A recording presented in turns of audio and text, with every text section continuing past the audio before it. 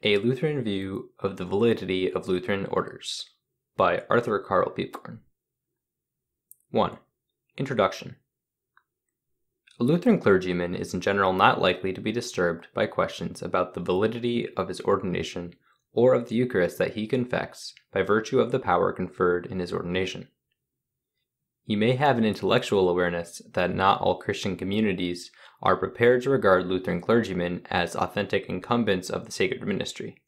He knows, intellectually, that his Pentecostal fellow Christians look upon Lutheran clergymen as false ministers of the gospel because of a defect of the Holy Spirit, in that they have not received the baptism of the Holy Spirit and do not have as proof of that baptism the ability to speak in other tongues, as the Spirit gives utterance. He knows, intellectually, that most of his Eastern Orthodox and Roman Catholic fellow Christians look upon Lutheran clergymen as false priests, as do some of his Protestant Episcopal fellow Christians, because of a defect of the Holy Spirit in that prelates in the historic succession of bishops have not laid hands on them. When your average Lutheran clergyman is made existentially aware of these convictions of his Pentecostal, Roman Catholic, Eastern Orthodox, and Protestant Episcopal fellow Christians, he is likely to react, according to his temperament, with resentment or with amusement. But he does not lose sleep through nocturnal doubts that he may really not be an ordained minister of Christ's one holy Catholic and Apostolic Church after all. The very small number of Lutheran seminarians and clergymen who transfer their membership to the Pentecostal, Roman Catholic, Eastern Orthodox, or Protestant Episcopal churches for any reason, including doubts about their possession of the Holy Spirit in a manner and degree necessary to carry on a valid ministry, illustrates how little the depreciation of their ministry touches them. This paper is accordingly not a pièce justificative for the reassurance of uncertain Lutheran clergymen, but an effort at specifying the problem areas in a Roman Catholic/Lutheran consideration of the issue. The validity of Lutheran orders and of Lutheran Eucharists could be defended in a variety of ways. 2. Possible arguments from the sacred scriptures. For instance, one could argue that the sacred scriptures nowhere specify who the president of the Eucharistic assembly and the person who pronounces the Eucharistic consecration is to be. There is nothing in the sacred scriptures that explicitly forbids setting up a roster of members of the local Eucharistic assembly and designating one after the other of them as the president of the assembly for each Lord's Day, and designating others for other functions in connection with the celebration for a week at a time. One might also argue, as far as explicit evidence in the sacred scriptures is concerned, that it would be wholly proper for one person to be chosen by the rest, at their pleasure, to serve as president of the Eucharistic assembly for life, strictly as a matter of good order and convenience. In a Christian community, of course, this would probably take place soberly, advised in the fear of God, with prayer, and with some kind of ceremonial framework. But it would be a prudential solution based on a purely ecclesiastical human decision. One might conceivably argue, to suggest a third option, that there are hints in the sacred scriptures that certain persons have received a special pneumatic gift for this kind of service. In this case, the assembly's task is merely to discover and to recognize formally the inherent gift and the intention of the Holy Spirit and of the Lord of the Church in imparting it to the individuals concerned. One might also argue that it is in the nature of the divine economy of grace that every assembly, or intercommunicating complex of assemblies, of believers develops a form of ministry adequate to the group's sacramental awareness and conviction.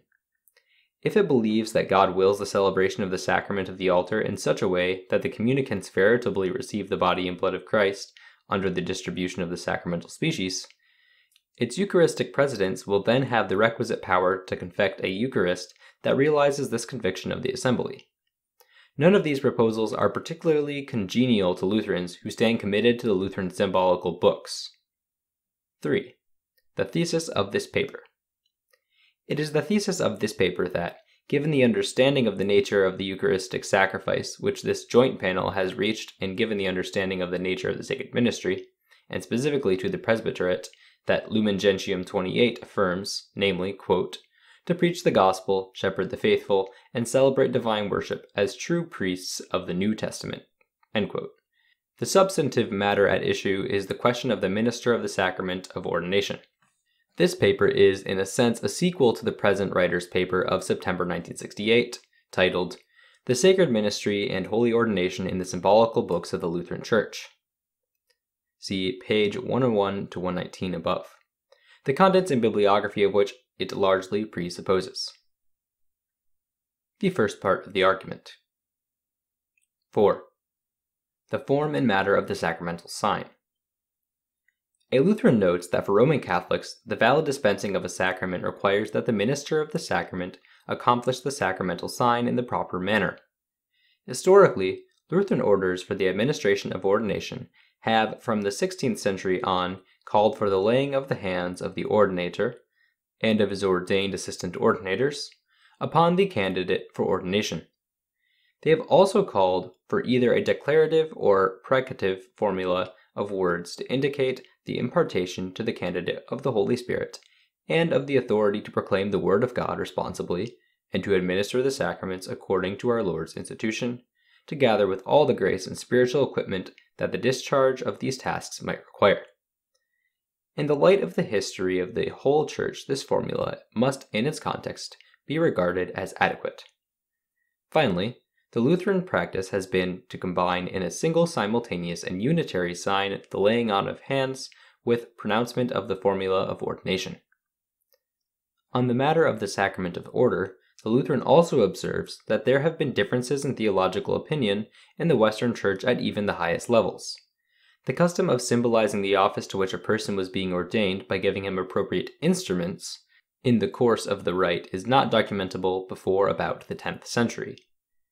By the time of the Council of Ferrara-Florence in 1439, the Bishop of Rome felt safe in the Decretum pro Armenes in affirming that the Porrectio or Traditio Instrumentorum was the sole matter of order, a position that was commonly affirmed by theologians subsequently. In 1947, however, Pius XII in Sacramentum Ordinis defined, but only for the future, the matter of order as the laying on of hands. The Lutheran also observes with interest that according to Sacramentum Ordinis, it is the gloved hand of the bishop that is involved in the matter of order by being laid upon the head of the ordinand, and that there is therefore no direct skin contact of episcopal palm with diaconate pate. The Lutheran is likewise reassured when he reads a Roman Catholic treatise that affirms, quote, that the laying on of hands simply serves to designate the precise persons upon whom the blessing of ordination is being called down, and to express the will of the ordaining bishop that they should receive it, end quote. A Lutheran would observe that the formula of words that in scholastic language constitute the form of the sacrament is not a matter of divine revelation, and that the practice of the Church has not been wholly consistent. This is true both of the total Church and of the individual parts of the Church, including the Patriarchate of the West, where the form of the sacrament of ordination has undergone a great many changes. A Lutheran feels that the formulas in use in the Lutheran community are at least as specific with reference to the nature and purpose of the action of ordination as the prayer of the church order ascribed to Hippolytus at the beginning of the 3rd century, or the 31 words that Pius XII specified as the form of ordination to the priesthood in Sacramentum Ordinis, Daque sumus omnipotens pater in hunc famulum tuum presbyteri dignitatem, innova in vestibus ejus spiritum sanctitatis ut acceptum a te, Deus, secundi meriti munus obtenet, censuramque morum exemplo suae conversationis insinuat. That is, Almighty Father, we ask you to give to this your servant the dignity of a presbyter. Renew within him the spirit of holiness, that he may retain the second-rank office received from you, O God, and by the example of his own behavior may persuasively impart a moral standard. 5. The minister of the sacrament of order. Turning to the question of the minister of the sacrament of order, a Lutheran cannot find in the sacred scriptures evidence that bishops, in any sense that this term came to acquire the patristic church, were the only ordinators in the apostolic period. Certainly, he feels, this cannot be proved by the passages conventionally alleged, Acts 6:6 and 14:22, 1 Timothy 5:22, 2 Timothy 1:6, Titus 1:5. He observes further that the liturgical evidence of a later period is not decisive for establishing the principle that only bishops can ordain. we do not have any descriptions of or extensive allusions to the rite of ordination prior to the period in which the monarchical episcopate had triumphed. The tendency of liturgical theology is to derive its principles a posteriori, from the liturgical data. From the fact that the bishop was in fact the ordinary ordinator, it was almost inevitable that he should be regarded as the sole proper minister of ordination. The matter of exceptions to this rule will be treated below. While Lutherans would find it impossible in the premise to describe the superiority of bishops over priests as de fide and jure divino, they have always been ready to concede the canonical and functional superiority of those who have the responsibility of oversight over many churches in relation to those who are canonically and functionally subordinated to them as pastors of parishes. The Lutherans stand committed to the desirability of the traditional episcopal polity by their symbolical books. Apology 14, 1.5. Even where the title of bishop was not or has not been preserved, the function of oversight was and is acknowledged as necessary and in accord with the divine will, although the mode and the extent of such oversight varies according to the constitution of the given ecclesiastical unit. In those Lutheran communities that have preserved or recovered the historic episcopate, the competence to ordain belongs to the bishop alone. This is generally true of those Lutheran communities likewise that have retained or recovered an episcopal structure, although they may not have an quote-unquote apostolic succession of bishops. It is likewise generally true of those Lutheran church bodies who do not have a formal episcopal structure, but whose size requires an office of oversight and administration under some name other than bishop, at least to the extent that a licit ordination requires the authorization of the appropriate administrative officer, synod president, district president, and so on. 6. The orthodoxy of belief and state of grace of the minister of order. A Lutheran notes that in Roman Catholic theology, the validity and efficacy of the sacrament of order is independent of the orthodoxy and state of the ordinator.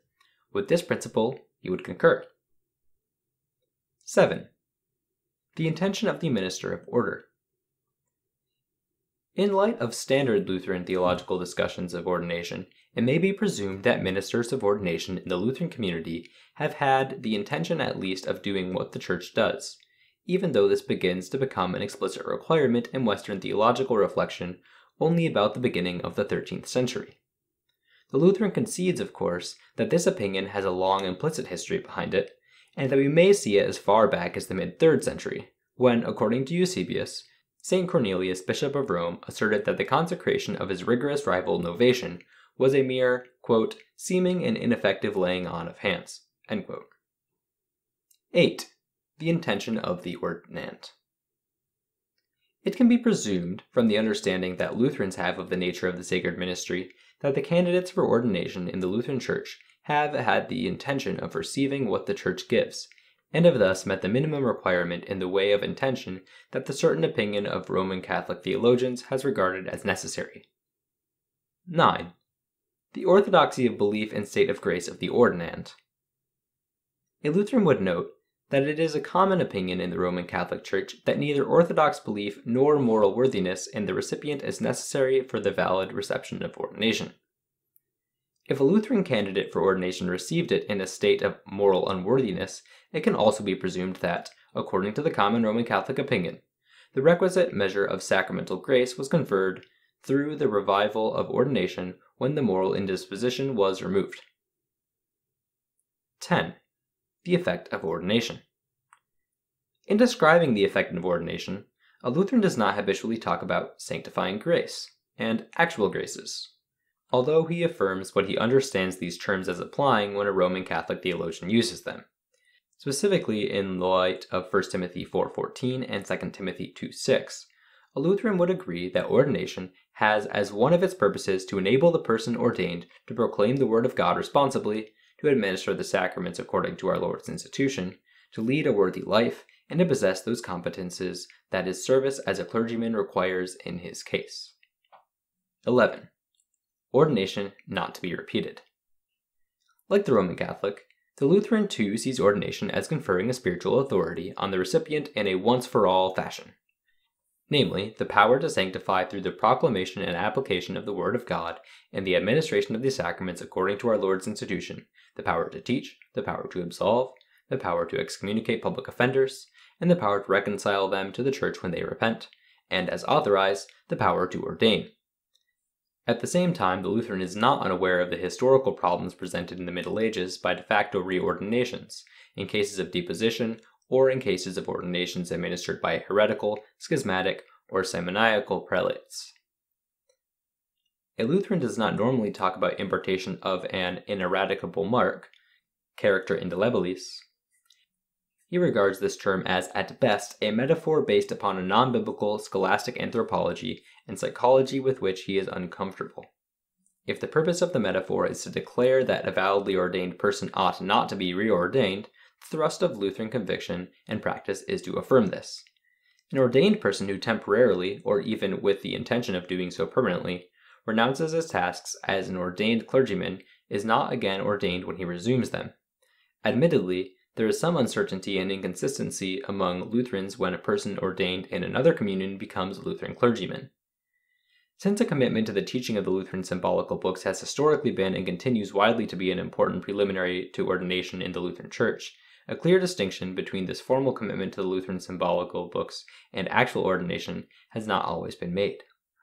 If the candidate for the ministerium of the Lutheran Church has already been ordained as a minister of the Church of Christ, the tendency seems to be to require him merely to affirm his acceptance of the Lutheran symbolical books and then to install or institute him in his new ministry, but not formally to attempt to reordain him. The terminology signum configurativum, as conforming the ordained person to Christ as the preeminent worshipper of the Father, signum distinctivum, as distinguishing the ordained from the unordained person, and signum dispositivum, as enabling him to exercise the authority of the sacred ministry, in speaking of the ineradicable imprint, is not natively Lutheran, but the Lutheran has no problem in integrating it into the reality that he sees the basic metaphor as designed to convey. 12. The sacramentality of the sacred ministry and of ordination. Lutherans are not unwilling to describe as a sacrament both the sacred ministry itself and ordination through the laying on of hands. Apology 13, 9-13.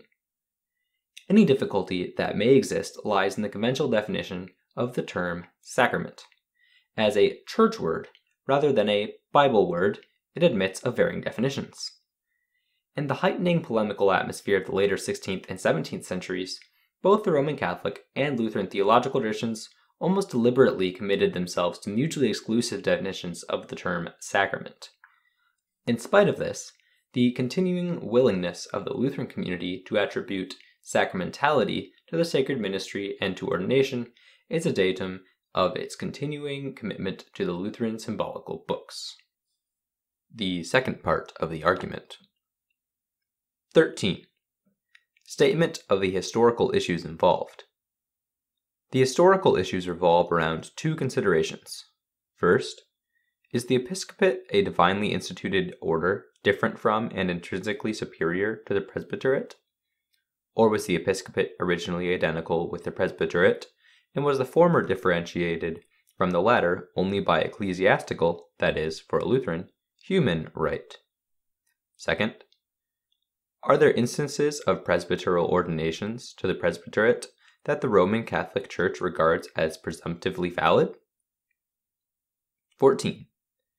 The synonymity of presbyter and bishop in the first 5 centuries. The biblical evidence alleged in favor of the original identity of the episcopate and the presbyterate has often been rehearsed.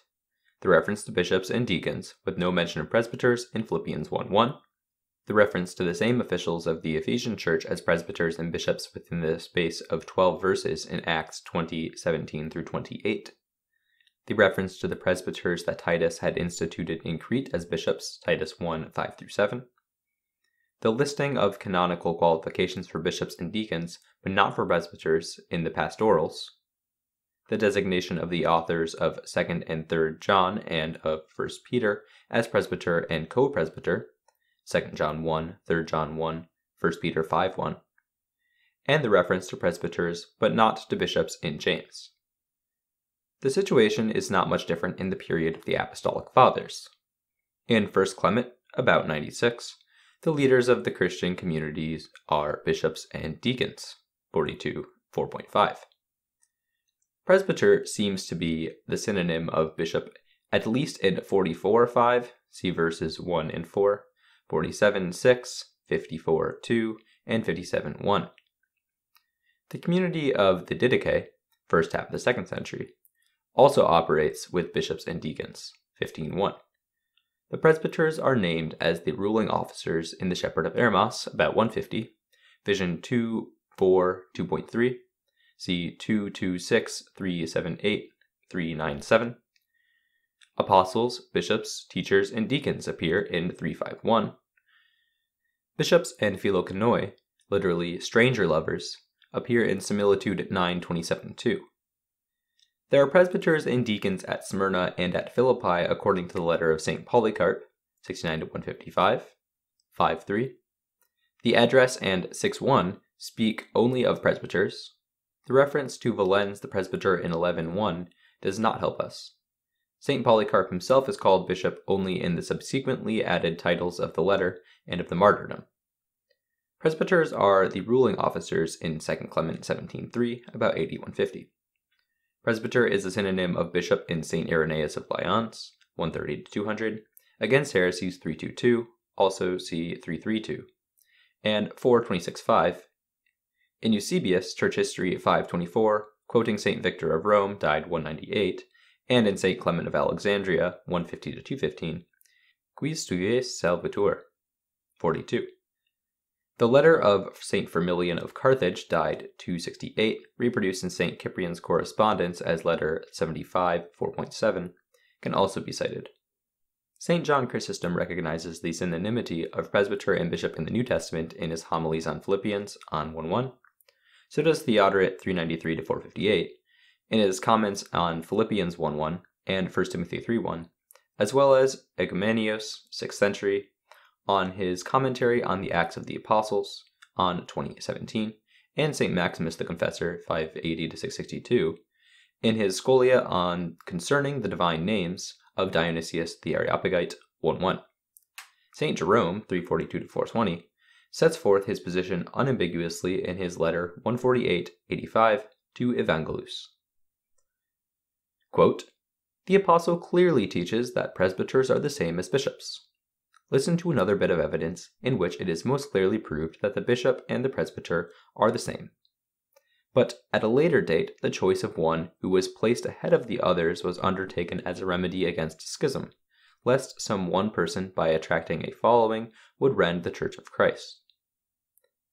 Thus at Alexandria, from St. Mark the Evangelist down to the bishops Saints Heraclius, died 247, and Dionysius, died 265, the presbyters always chose one of their own number whom they would place on a higher level and call bishop, just as if an army were to make an emperor, or deacons would choose out of their midst one whose diligence they knew and call him archdeacon. For apart from ordination, what does a bishop do that a presbyter does not do?" End quote. In his commentary on Titus, on 1.5, he states, quote, "The presbyter accordingly is the same as a bishop. And before rivalries came about in our religion through diabolical impulse, and they would say among the people, 'I am of Paul, I am of Apollo, I am of Cephas,' the churches were governed by a common council of presbyters. Later on, some individual believed that those whom he baptized were his, not Christ's, and it was decreed in the whole world that one of the presbyters should be chosen and placed over the rest, and have the care of a single church, and the seeds of divisions be removed. If anyone should think that this opinion, that the bishop and the presbyter are one, and that the one designation refers to his age and the other to his office, it is our own and not that of the Scriptures. Let him read again the words of the apostle when he speaks to the Philippians.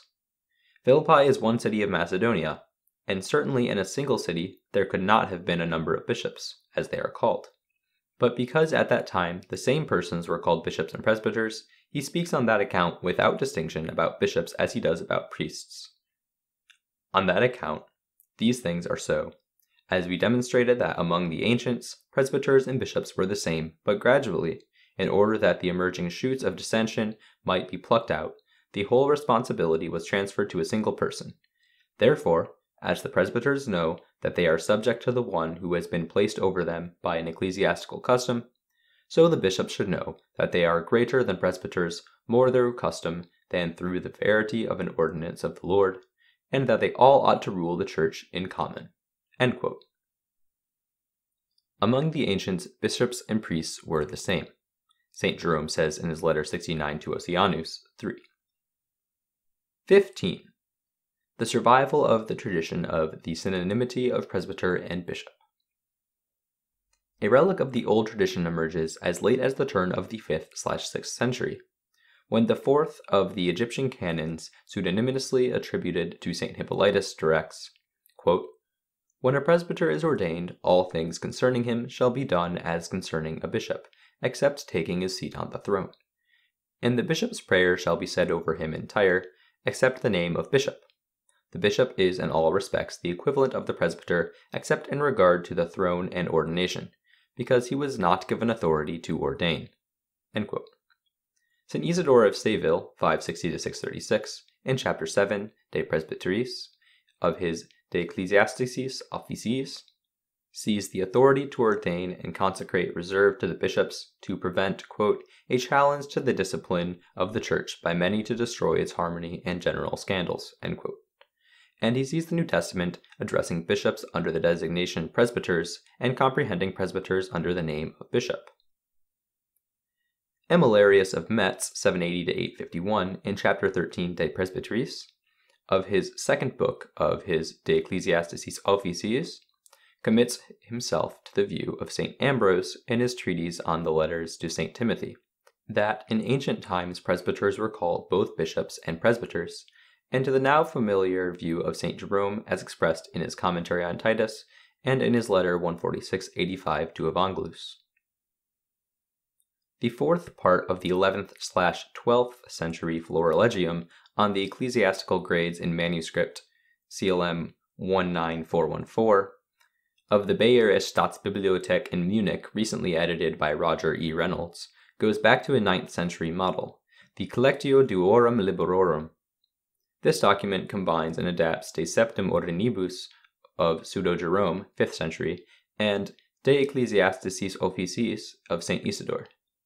The section on the presbyter rehearses the tradition of its sources on the synonymity of presbyter and bishop in the New Testament. It cites the evidence of the pastorals and goes on, quote, "Thus you understand that the sum total of the priesthood is settled in the presbyters. Thus, moreover, presbyters are called priests, a word put together out of a Greek and Latin noun, because they give the holy thing just as the bishop does." End quote. According to Ludwig Ott, even John's Duns Scotus, 1264-308, allowed a certain probability to St. Jerome's view. The view of the divine origin of the episcopate was extensively argued at Trent, and that council did not undertake to define the preeminence of bishop of presbyters with reference to the power of jurisdiction and the power of consecration in terms of either divine or human ecclesiastical law. 16. Pre-Reformation ordinations by presbyters. The earliest description of an ordination that has survived from the early church is in the apostolic tradition ascribed to St. Hippolytus of Rome, died 235. By this time, the monarchical episcopate had been introduced in the church of the city of Rome. In the era prior to the introduction of the monarchical episcopate, ordination would have been imparted by members of the local college of presbyter bishops. Rome, prior to the middle of the 2nd century, would have been a case in point. In the 2nd century, it appears that the local college of presbyters instituted the bishop at Alexandria and Lyons. Canon 13 of the Council of Ancyra, 314, approved by St. Leo IV, Bishop of Rome from 847 to 855, provided that neither chorepiscopoi nor city presbyters may ordain presbyters or deacons outside their own parochia, unless the bishop has granted permission in the form of a letter for them to do so. According to Blessed John Cassian, 360-435, the Egyptian presbyter abbot, Paphnutius, apparently ordained his successor Daniel to both the diaconate and the presbyterate. Even prior to their respective consecrations as bishops, Saints Willehad 730 to 789 and Liuger 774 to 809 were administering ordination to the presbyterate in their missionary districts. In his Vita Sancti Willehadi 5, St. Ansgar writes, quote, "In the year of the Lord's incarnation, 781, and in the 14th year of the reign of the noted Prince Charles, the servant of God, Willehad, began to build churches throughout Wigmodia, a district of Lower Saxony, and to ordain presbyters over them who would freely confer on the peoples of the area the counsels of salvation and the grace of baptism." End quote. Saint Willehad was not consecrated as bishop until 787. Altfried died 849, second bishop of Mimikernaford, Munster in Westfalen, and the successor of his founder, St. Liuger, writes in his Vita Sancti Liugeri 19, quote, "He baptized one Landric, the son of a certain prince of Helgoland, and ordained him a presbyter after he had instructed him in the scriptures." End quote. Section 20 of the same biography states that St. Liuger, quote, "in his accustomed fashion, with all longing and concern, strove to do good to the rude peoples among the Saxons, by teaching them, and, after the thorn bushes of idolatry had been rooted out, to sow the word of God diligently in place after place, to build churches, and to ordain presbyters, whom he had educated to be co-workers with him in proclaiming the word of God in each of these places." End quote. During this period, St. Liuger declined episcopal rank humbly, pontificalem gradum humiliter, and tried to persuade disciples of his to receive episcopal orders in his stead. He yielded only later to the arguments of Bishop Hildebald of Cologne and allowed himself to be consecrated. Following the lead of Hugo of Pisa, Uguccio died 1210, many medieval canonists took the position that a simple presbyter was competent to ordain to the presbyterate if the Pope empowered him to do so. Concretely, the bull Sacrae Religionis of Boniface IX, dated February 1, 1400, provides, quote, "We grant to the same abbot of the monastery of Saints Peter and Paul, the apostles, and of Saint Oseth the Virgin and Martyr, of the order of Canons Regular of Saint Augustine in Essex in the Diocese of London, and to the abbots of the same monastery who are his successors for the time being in perpetuity, to have the power freely and licitly to confer on all professed canons, present and future, all minor orders, as well as subdiaconate, the diaconate, and the presbyterate, at the times established by the law, and that the said canons promoted in this way by the said abbots are able to serve freely and licitly in the orders so received, notwithstanding any conflicting constitutions, apostolic and others, whatsoever, put forth to the contrary and reinforced with any degree whatever of firmness." End quote. Because of the objection of Bishop Robert of London, who had the right of patronage in the monastery named, the same Pope on February 6, 1403, in the bull Apostolicae Sedis, withdrew the permission granted in Sacrae Religionis, again specifying that the privilege had authorized the abbots of the monastery to confer orders through the presbyterate. In the bull Gerentes ad Vos, Martin V, on November 16, 1427, conferred on the abbot of the Cistercian monastery at Altzell in Upper Saxony the license and faculty, quote, "of conferring on each of the monks of the same monastery and on persons subject to you, the abbot, all holy orders, without in the least requiring a license to do this from the diocesan of the place, notwithstanding any constitutions and ordinances, apostolic and otherwise, to the contrary." End quote. On August 29, 1489, Innocent XIII, in the bull Exposit Tuae Devotionis, conferred on Abbot John of Citeaux and on, quote, "the four other aforesaid abbots of La Ferté Pontigny, Clairvaux, and Moramont, and to their successors, authority freely and licitly to confer lawfully upon any monks soever of the said order, as religious of the aforesaid monasteries whom you shall find qualified therefor, the orders of the subdiaconate and the diaconate." End quote. As conservative a Roman Catholic dogmatician as Ludwig Ott sees this authorization of presbyters to impart orders as posing a question that demands one of two answers. 1. Either the popes of the 15th century, quote, "were victims of their erroneous theological opinions of their times," end quote, or 2, quote, A simple priest is an extraordinary dispenser of the orders of a diaconate and presbyterate, just as he is an extraordinary dispenser of confirmation. In this latter view, the requisite power of consecration is contained in the priestly power of consecration as potestas legata. For the valid exercise of it, a special exercise of the papal power is, by divine or church ordinance, necessary." End quote. With reference to the first answer, at least one Roman Catholic scholar holds that if the popes in question had erred in giving these faculties, the erring pope, quote, "in his official capacity as pope, would have imposed material idolatry on those of the faithful who sought the ministry of men ordained in virtue of these bulls." End quote. The final clause of the second answer is, for a Lutheran, of course, not a necessary conclusion.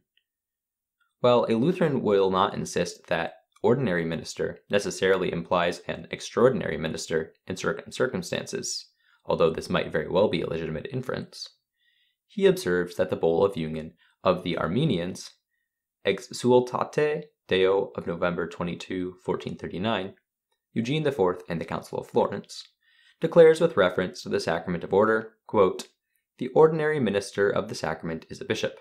Ordinarius minister hutis sacramenti est episcopos." End quote. Gabriel Vasquez, 1549 to 1604, asserts that the Benedictine presbyter abbots and the Franciscan presbyter missionaries in India had received authority to administer the sacrament of orders, but this statement still lacks documentation.